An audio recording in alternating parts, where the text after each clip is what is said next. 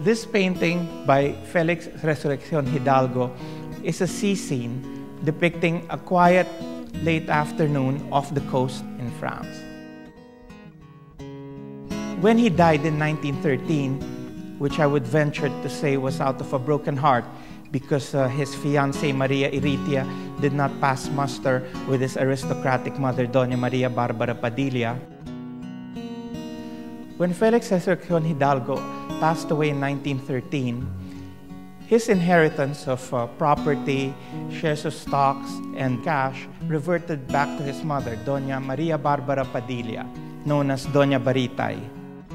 His mother, Doña Maria Barbara Padilla, was known in her time as the Queen of the Pasig River because along the Pasig River on the stretch of Binondo and Santa Cruz, she had several warehouses, probably 10, which were to store the goods which her cascos were trading from all over Luzon and even into the Visayas.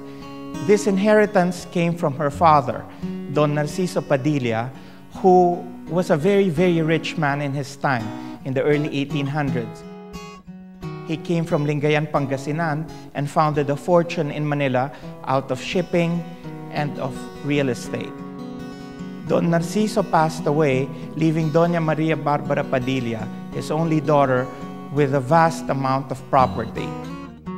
When she passed away, her 3 grandchildren inherited the estate, which counted a number of Felix Hidalgo paintings. The story of Felix Resurreccion Hidalgo is that of an affluent painter. Unlike his contemporaries, he never really had money problems. Well, of course, he wanted to sell his paintings, as any artist would. But there were really no pressing financial worries because he belonged to the wealthy Padilla family of Manila, which to this day own large properties all over the city.